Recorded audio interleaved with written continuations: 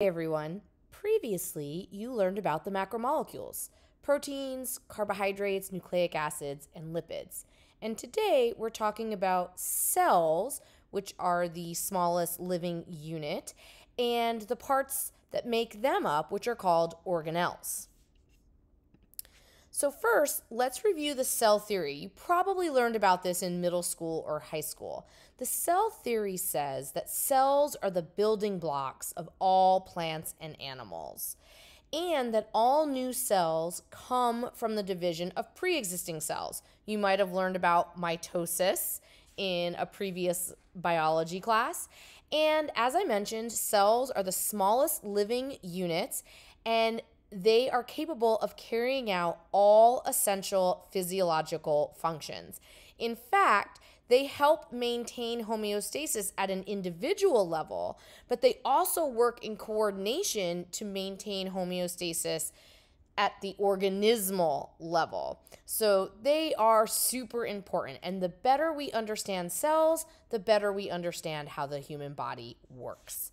So one thing that we should know to get started is, how do we have so many different kinds of cells in our bodies that are capable of doing really different things? So basically we have 4 tissue types, and each of those tissues is made up of cells, and those 4 tissue types are epithelial tissue, for example, like your skin and the kinds of cells that line your respiratory passage.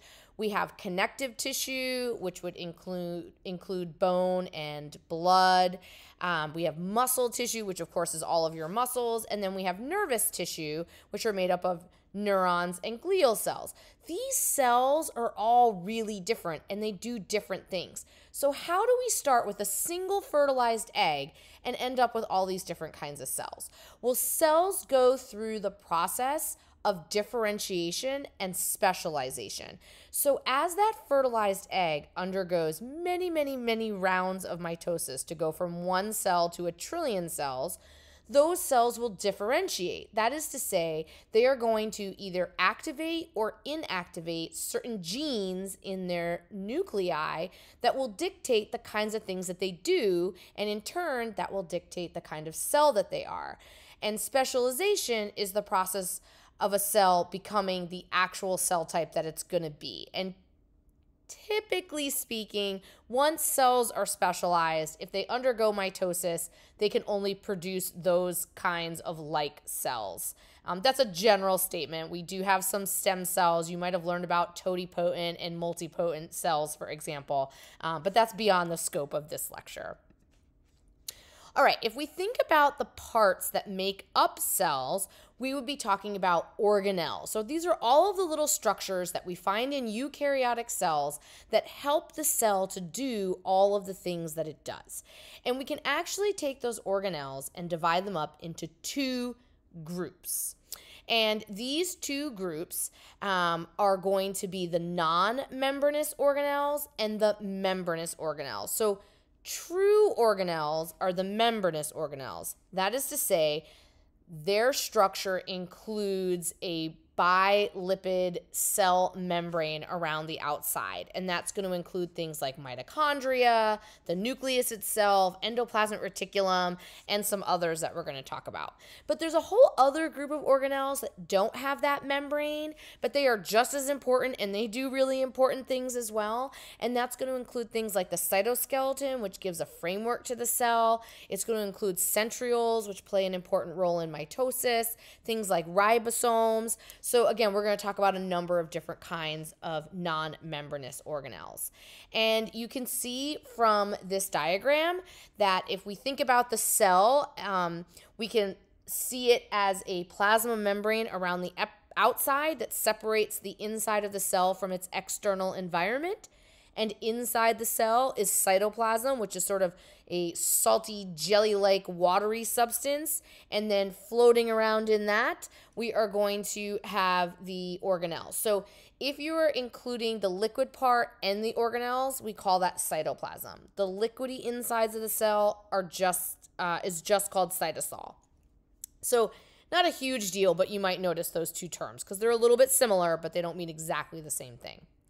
So here's a classic rendition of a cell, identifying many of the organelles that we're going to talk about. You do want to be able to recognize the various organelles in a diagram such as this. You'd want to be able to identify them, that is, name them and be able to spell their name correctly, most likely, and to be able to describe what their basic structure is and what their basic function is. So that's what we're going to move into next. So again, thinking about the cell, as I said, it is a plasma membrane on the outside that separates the cell from its external environment, and then it is filled with cytoplasm, which includes the cytosol and the organelles. So the cytosol is the liquidy part. It does have things dissolved in it, like salts and sugars and whatnot. And then the organelles are all of the smaller structures that help compartmentalize the functions of the cell. So each organelle kind of does a specific thing that contributes to its overall function. The largest organelle in most cells is the nucleus, and it is surrounded by the nuclear envelope and filled with nucleoplasm, which is an awful lot like cytoplasm, but it just happens to be in the nucleus. And of course, its job is to control the metabolism or the work of the cell. It stores genetic information, and it plays a very important role in protein synthesis. Interesting little thing that you'll learn about more in A&P2 is that not all cells actually have a nucleus. So red blood cells are an example of cells that do not have a nucleus, and that has really big implications for the lifespan of the cell and the ability for the cell to function. So again, you'll learn a little bit more about that in the future. All right, let's start with the nucleolus, which is something we call a transient organelle. That's a fancy way of saying that sometimes it's there and sometimes it's not. The nucleolus is located inside the nucleus. Very similar spelling, so watch out for that. You don't want to write nucleolus when you mean nucleus. So the nucleolus is where ribosomes are made. They are one of the non-membranous organelles that we'll talk about in a little bit. So ribosomes are made in two parts inside the nucleus within the nucleolus, and they are made in two parts because the nucleus is surrounded by that nuclear envelope, and that nuclear envelope is actually a double membrane, and it has these little pores in it that are really hard for most things to move in or out of the nucleus, and that's on purpose to protect the DNA. So in order to move the ribosomes out of the nucleus and into the cytoplasm where we need them, they have to be made in two parts so that they're small enough to fit through the nuclear pores. So kind of an interesting little thing going on there. Now, vesicles are another membranous organelle, and they are little membrane-bound sacs. They can bud off of the endoplasmic reticulum or the Golgi body that we'll talk about, or they might even invaginate in from the cell membrane as part of the process of endocytosis, for example. And basically what vesicles do is they are going to transport things around the cell or act as like a storage closet for the cell. And they're a little bit hard to find in your book, so I just share it with you that you can learn a little bit about them on page 103 in your book if you were looking that up and having a hard time finding it. All right. A couple of my favorite organelles, I call them the garbage crew because they're really good at cleaning up. They are peroxisomes and lysosomes. These are very similar organelles, both membranous organelles. So they have a membrane. They look exactly like vesicles. They have a membrane that creates like a little sac or a little hollow ball. The difference is that in peroxisomes and lysosomes are enzymes that can break down particular substances. So inside peroxisomes, we're going to find an enzyme called catalase, and catalase is really good at breaking down hydrogen peroxide into water and oxygen. And that's really good because hydrogen peroxide is toxic to our cells, and it's actually the result of a bunch of metabolic reactions. So we want to have a way to clear that hydrogen peroxide so that it's not dangerous to us, and that's what peroxisomes do. Peroxisomes also can break down fatty acids, and in addition to breaking things down, cool little weird thing about them, they can actually synthesize cholesterol, bile, and myelin, depending on what cell they're in. So they do cool stuff.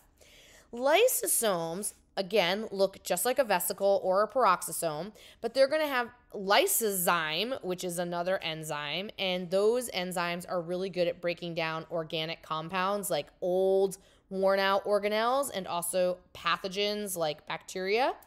And a pretty famous disease that you might have learned about in high school is Tay-Sachs disease. This is when the lysosome doesn't function properly as a result of a genetic defect in the DNA. And the consequence is that these cells, your neurons, can't break down a lot of these organic compounds. And so the neurons get filled up with this sort of garbage of organic compounds, and it prevents the neurons from working. And so individuals with Tay-Sachs typically don't survive past the age of 6. Many die by the age of 2. So it's a pretty serious disease, and it's kind of heartbreaking for people that have to experience that with their children. All right, so here's a good diagram showcasing how lysosomes might work. So you can see here off of the Golgi apparatus that we have a lysosome forming. So here's our empty lysosome filled with lysozyme.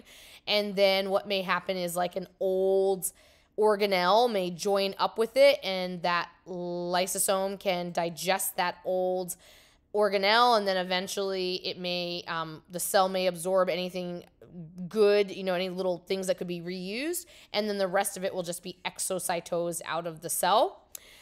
We also can see here we have some endocytosis happening, so something is being taken in by the cell. So this would be a vesicle right here, and then that vesicle with whatever was taken in joins up with the lysosome, and then that allows whatever we brought into the cell to be broken down.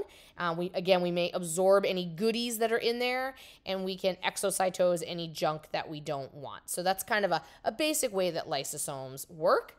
And if lysosomes break open in the cell accidentally, their enzymes can actually destroy the cell, and that's called autolysis. It's not something we want to happen, but sometimes cells break down on purpose, and that's called apoptosis. And that's something that will come up when we talk about mitosis in cancer. You may also hear about it more in AMP2. Okay, ribosomes, now these are non-membranous organelles, so they don't have a membrane around them. Ribosomes are really just made up of protein and RNA. And so what they are going to do is synthesize proteins. So ribosomes are going to hang out in the cytoplasm, and when an mRNA, which is the directions to make a protein, are available to them, they will assemble the amino acids in the correct order based on the mRNA to form the protein. And now the cell will have that protein. Sometimes ribosomes are attached to the endoplasmic reticulum. We call it the rough endoplasmic reticulum. Sometimes they are just free in the cytoplasm. So we have two kinds of endoplasmic reticulum. We'll have the rough endoplasmic reticulum, as I mentioned, when ribosomes are attached to it, making it look rough on the outside. This is where new proteins are chemically modified and folded, so it's like kind of a safe space for folding proteins into their final shape, and the shape of a protein is really important. And then from the rough endoplasmic reticulum, those new proteins would most likely go to the Golgi via a vesicle. And the rough endoplasmic reticulum is continuous with the nuclear envelope, and so we sometimes refer to the tubular structures of the endoplasmic reticulum as cisternae. Now, there's another type of endoplasmic reticulum called the smooth endoplasmic reticulum. It does not have any ribosomes attached to it, and this is where we're going to see the synthesis of lipids. So instead of proteins like in the RER, here in the smooth ER, we're going to see the production of phospholipids. That's going to include things like cholesterol, sex hormones, and glycerides. And also in some cells, like skeletal muscle cells and liver cells, we're going to see that smooth ER is really good at synthesizing and storing glycogen. And we may also see smooth ER serving as a storage site for calcium. So again, some of these organelles can do different functions depending on the type of cell that they are in. here's a little diagram of sort of the basic difference between them. Very similar in structure, but the big idea is that the rough endoplasmic reticulum has those ribosomes on it.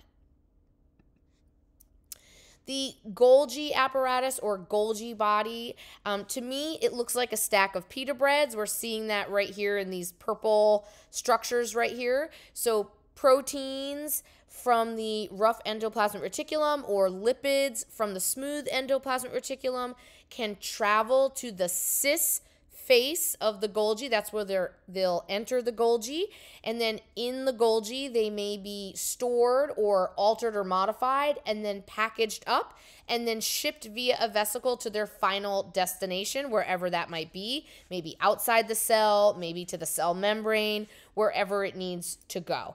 And when vesicles leave the Golgi, they leave from the trans face of the Golgi body. So the cis is where vesicles enter, and the trans face is where things are transported out to their final destination. Okay, everybody's heard of the mitochondrion, but please, please, please don't call it the powerhouse of the cell. I mean, you can call it that, but that's not a scientific answer to what the function of the mitochondrion is. The function of the mitochondria is that it produces ATP using oxygen, and that ATP is a usable form of energy for the cell. So some interesting things about the mitochondrion is that it has a double membrane, kind of like the nucleus. We're also going to see double membranes in chloroplasts in plants, so it's not a totally unusual thing, but that inner membrane is going to be highly folded, and that's going to increase the surface area because all of the chemical reactions required to make ATP, all of those reactions are facilitated by enzymes, and those enzymes need to be embedded somewhere. They don't like to just float around. They like to be on or adjacent to a membrane, so that inner membrane is really convoluted so that there's lots of surface area for those enzymes. And again, essentially what's going to happen there is we are going to use oxygen as a final electron acceptor. That just means that oxygen is very attractive to electrons, and your cells take advantage of that in order to make ATP in a very efficient manner. So if we have oxygen available, we can break down sugars to collect a lot of ATP very efficiently. That process is called oxidative phosphorylation. If we don't have oxygen present, we can still make ATP, but we can't do it very efficiently, and we might not be able to make enough ATP to meet the needs of the cell or the body.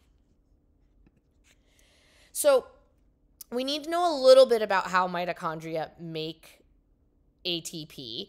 It's also known as aerobic respiration.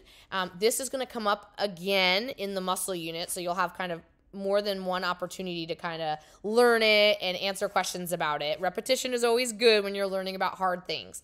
So let's break it down really simply. Let's start by saying that if we're talking about aerobic respiration in the mitochondria, there are 3 stages. So the first thing you need to do is memorize what the 3 stages are.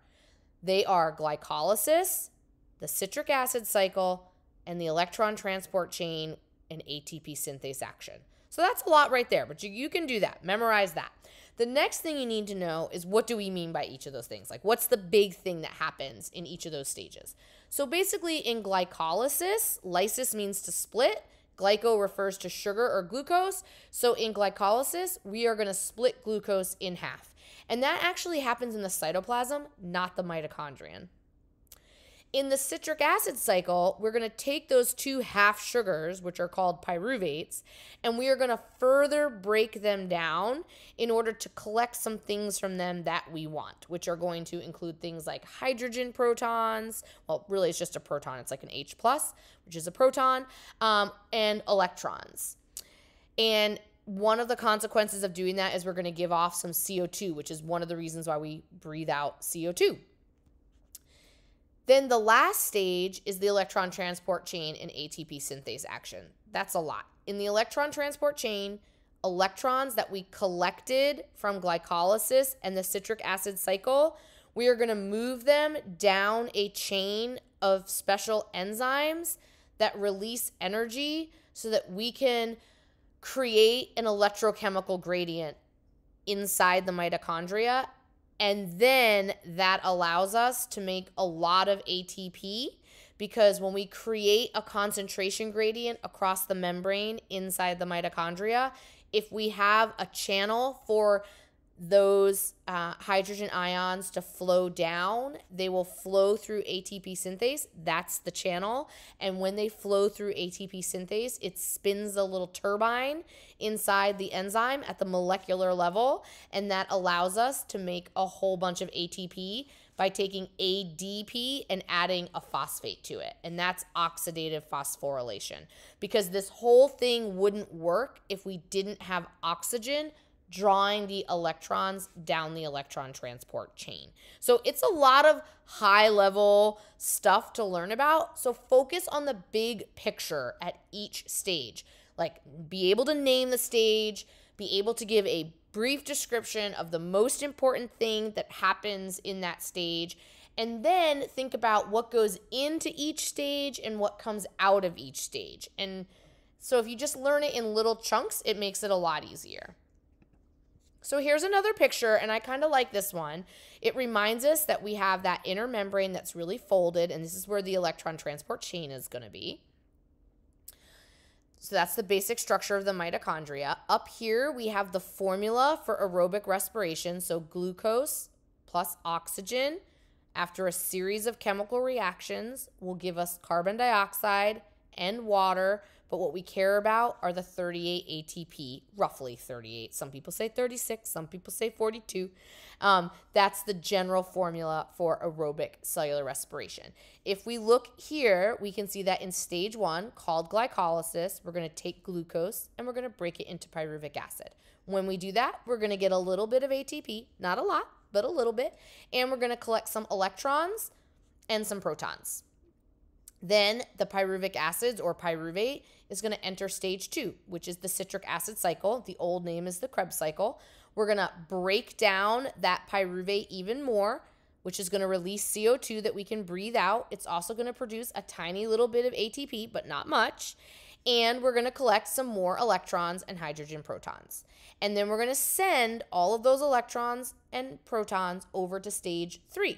The electrons will go down the electron transport chain, which is located on the highly folded inner membrane, and we will use the energy from those falling electrons to pump a bunch of hydrogen ions across the membrane to create a really high concentration of hydrogen or protons in between the two membranes, which means they're going to want to flow back into the middle. But they can't flow across the plasma membrane because they're positively charged. So they can only get across the membrane if there's a channel for them, and that channel is ATP synthase. And so when the protons flow down their concentration gradient through ATP synthase, we use that kinetic movement to attach a phosphate to an ADP, and voila, we have ATP, and we can do that a lot when we have a whole bunch of protons flowing through ATP synthase. And again, the only reason why the electrons went down the electron transport chain was because there was oxygen to draw them down it. And it's those falling electrons that allow us to pump all of the hydrogen ions, protons, in order to create a concentration gradient. So they would flow back down their gradient through ATP synthase so we could make all of that ATP. So these things are all connected. I know it's complicated, but just focus on the major events, and I think you'll be okay. All right, that brings us to the cytoskeleton. This is what gives the cell its shape, its strength, and flexibility, and there's a lot of different parts to the cytoskeleton. So we're going to have the microfilaments, which are going to be really important in skeletal and cardiac muscle cells. You'll learn a lot more about them in the muscle unit. They are important for cell shape and providing strength. And of course, as I mentioned, they're going to be really important in muscle cells for contraction. We're going to have intermediate filaments. These are in pretty much all cells. There's different kinds of them. They are very strong, and they allow us to move things around the cytoplasm like vesicles. And then we're going to have thick filaments. They are also going to be found in skeletal and cardiac muscle and are going to be really important with muscle contraction. So you'll learn more about those in that unit. We're going to have microtubules. These are going to be very important in moving organelles around, and they are also going to play a very important role in mitosis that you'll learn more about. Centrioles are also going to play a role in mitosis and have a unique organization known as 9+2. So there's 9 groups of microtubules that are organized into these triplets. It's kind of beyond the scope of this class, but it's just kind of what they're famous for. And then we have cilia and flagella. These are structures that extend off of the cell. Cilia are going to be important in your respiratory cells to help lift mucus up and out of the lungs, for example. And flagella are really important for moving cells. So we're going to see them on sperm cells. It allows sperm to swim to try to reach the egg and fertilize it. So lots of different cytoskeleton there. So cytoskeleton is a great example of proteins, right? We have lots of proteins. All enzymes are proteins. Your cytoskeleton is proteins. So there's functional proteins, there's structural proteins, there's transport proteins. But the question becomes, how do we make or synthesize all these proteins? Well, in order to make the proteins that your cell depends on, we actually have a whole bunch of organelles working together.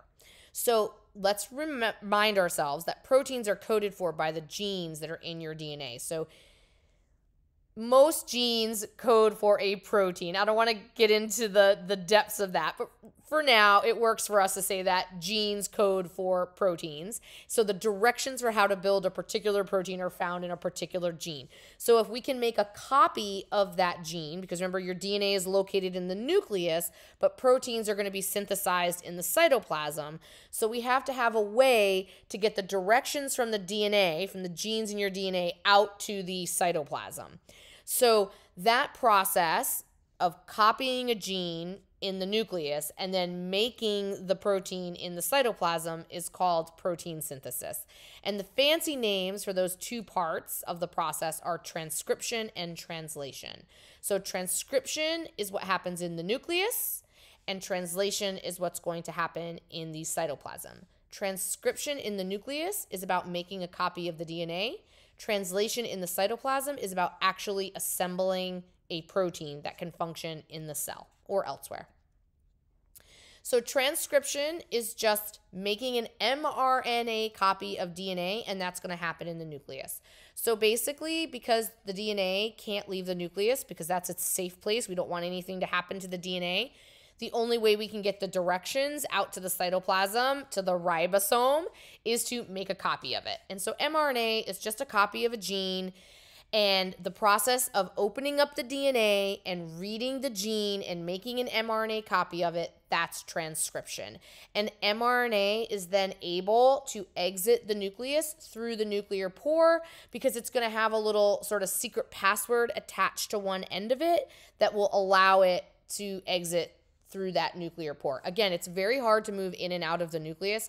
You have to have the molecular password to move across a nuclear pore. So basically, in order to do this, we're going to have to uncoil the DNA at the gene that we're interested in. That's often, so we uncoil the DNA and then we unzip the ladder, if you will. So we separate the two sides so that we can read the gene and make a complementary copy of the DNA. That's going to give us our mRNA. And then that mRNA is going to be modified inside the nucleus with a 5' cap and a poly A tail. Those two things will stabilize the mRNA so it doesn't fall apart, and it's what will allow it to exit out through the nuclear pore. So first we got to copy the gene, and then we have to modify it with a 5' cap and a poly A tail to stabilize it and let it exit out into the cytoplasm. Once it's out in the cytoplasm, that mRNA is going to attach to a ribosome, and then the ribosome is going to assemble the correct amino acids, because remember, amino acids are the monomers of proteins. So the ribosome will assemble the correct amino acids in the order dictated by the mRNA, which is a copy of the gene. Those amino acids are delivered to the ribosome on tRNAs or transport RNAs. They the transport RNA has an anticodon that matches the codon on the mRNA strand, and that tRNA will only hold the amino acid that it codes for. So that's how we deliver the right amino acid to the right spot on the mRNA strand when it's attached to the ribosome.